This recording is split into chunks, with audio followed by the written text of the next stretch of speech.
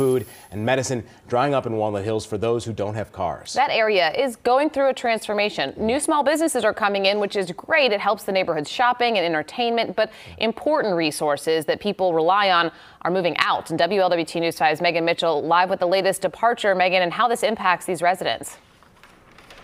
Yeah, we've been covering this, and you probably remember just about 6 years ago, the Kroger here in Walnut Hills had closed, and this has become a food desert since then. There's been some initiatives to try and help alleviate that, but CVS was one of the places where you could go get some, crackers or milk or eggs, and now it just announced that it's closing. So residents here are feeling like they've been looked over, and so this is definitely a big issue we've been covering for you, and for many in this neighborhood, it's really a tough loss. This provided some of the needs that went away when the Kroger closed, but residents tell me they are especially put out by the pharmacy needs.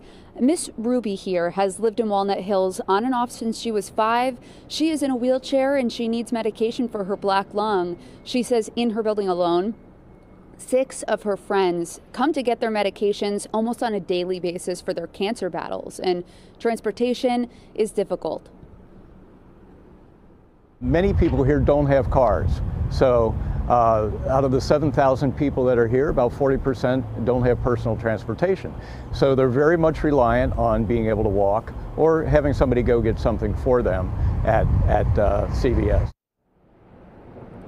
I was able to get a hold of CVS's spokesperson there just yesterday, and he told me that this is actually part of a larger initiative that was announced back in November to do away with some storefronts in areas where there maybe were multiple CVS's. So, he does say that this was part of that larger picture, and that is overall a 3-year plan. Reporting live here in Walnut Hills, Megan Mitchell, WLWT News 5.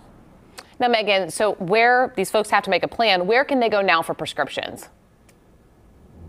Yeah, the same spokesperson I just told you about said that there are CVS locations that people can go to downtown, in Corryville, and in Clifton.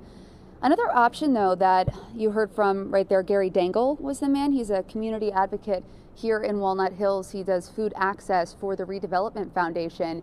He was telling me that about half a mile up the road on Gilbert Avenue, there is an LGBTQ healthcare center. It's called Equitas Health, and this could be an option for people because although they focus on LGBTQ folks, they really can serve anyone. They do serve anyone. So that's definitely an option if you want to maybe have something within half a mile, perhaps walking distance for some of these residents here in Walnut Hills. Back to you.